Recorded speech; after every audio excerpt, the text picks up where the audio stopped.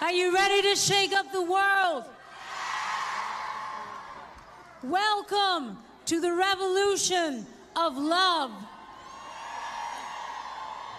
to the rebellion, to our refusal as women to accept this new age of tyranny,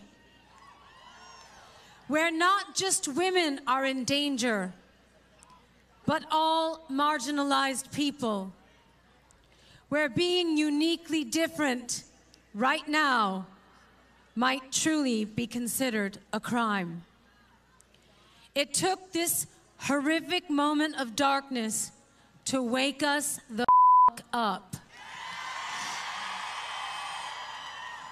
It seems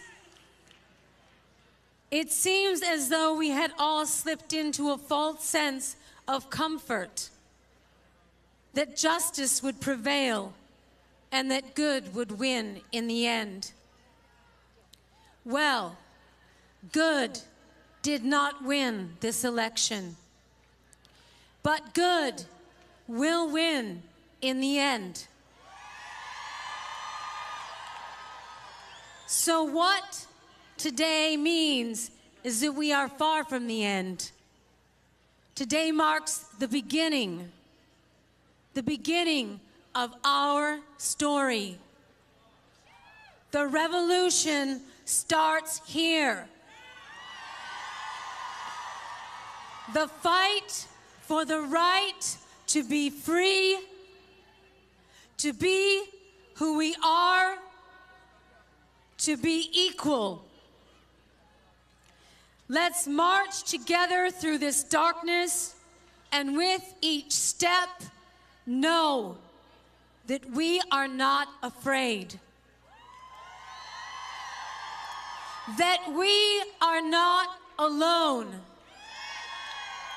That we will not back down.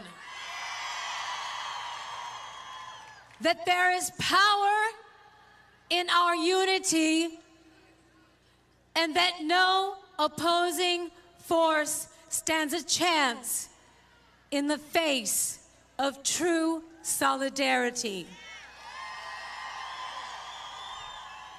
And to our detractors that insist that this march will never add up to anything, f*** you.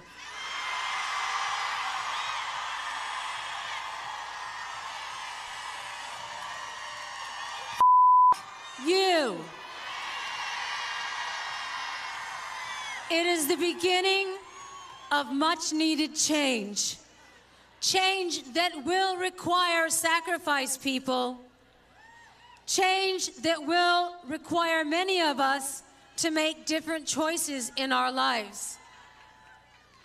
But this is the hallmark of revolution.